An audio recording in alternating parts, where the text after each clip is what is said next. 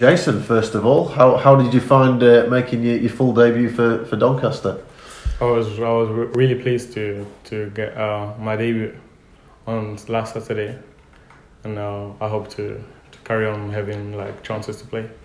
I imagine it was quite difficult waiting for your chance. I bet you've been itching to play for a while. Yeah, I always have to stay patient and work hard in training. Then I know that if I keep working hard, I will get my chance.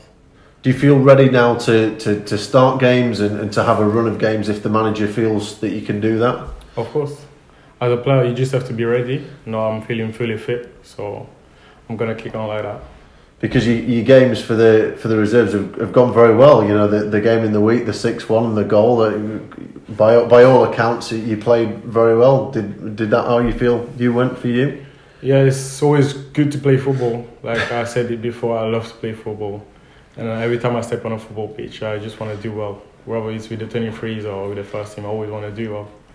And which I've done on Monday, so I was really pleased. And scoring goals as well. Is that what drives you in terms of when you get on a football pitch?